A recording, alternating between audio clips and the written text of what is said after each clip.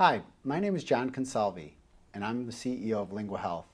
Today we're happy to have Dr. Brenda Gorman here from Marquette University to talk to us about issues in bilingual speech-language pathology.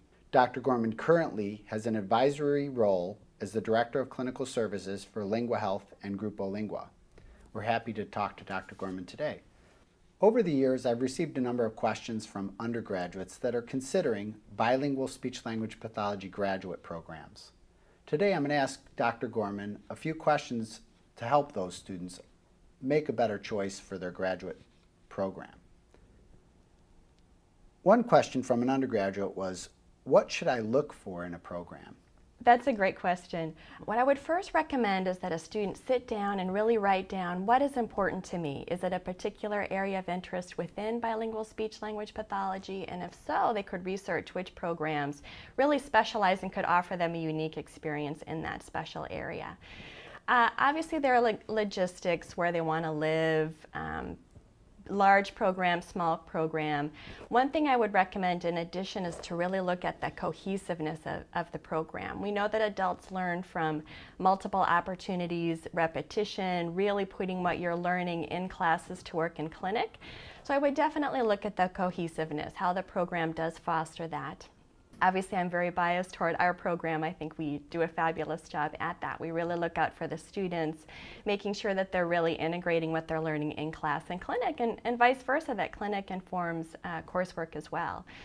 Evidence-based practice is critical, so I would make sure that that is a strong priority for the program.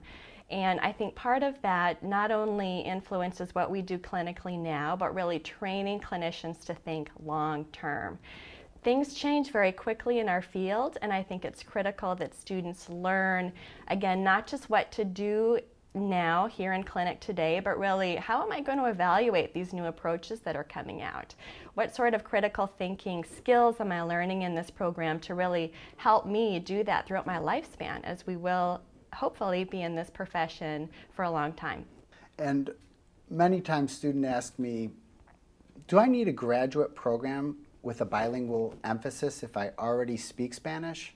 I think that's another excellent question. ASHA strongly recommends 5 main things for being a bilingual speech-language pathologist. First is Spanish language proficiency, or proficiency in the targeted language. So that might very easily be satisfied in certain individuals.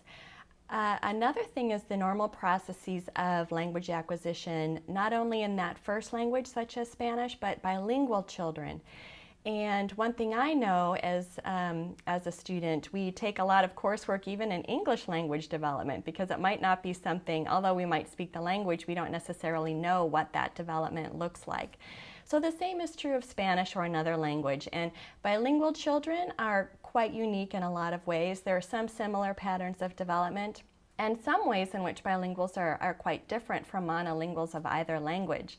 And that type of coursework really, it doesn't come to us intuitively necessarily. It's something that we need to foster in academic coursework. So that's another area recommended by ASHA.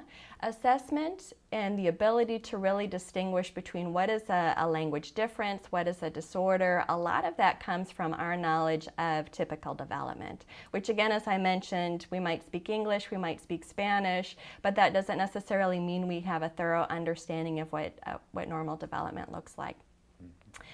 Are we able to administer and interpret formal tests, but also informal tests? And again, a lot of those procedures are different, quite different for speakers of other languages, because we don't necessarily have tools that are as appropriate for speakers of other languages. We need to make modifications, we need to use different types of scoring. So there's a lot of that comes through specialty training. With intervention, ASHA recommends that we are able to administer intervention fluently. Also, it's very exciting with bilinguals, and which is a new topic I could talk a lot about as well, but knowledge of how do we treat both languages if that is indeed the best course of action.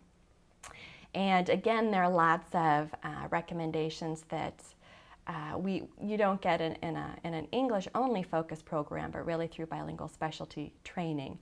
And then finally, cultural knowledge, so awareness of how culture influences communication, and it does to a significant degree. So a lot of these things we really do need additional coursework. And I think the best way to answer your question, John, is really the feedback from other native bilingual speakers who have gone through bilingual specialty training programs. I routinely ask our own students and they say, hands down. I very recently asked one of our students, we were only halfway through the first course in our bilingual sequence, and she said, absolutely, I think it's critical that all of us know that. And to be quite honest, again, she had a long way to go in our program, but even the little bit that she had gotten halfway through a semester already had convinced her that bilingual specialty training is very important. Well, Dr. Gorman, thank you very much for your time. I'm sure that graduate students and undergraduates that are looking for speech-language pathology programs and trying to make the right choice will benefit from your words of wisdom. My pleasure. You're very welcome.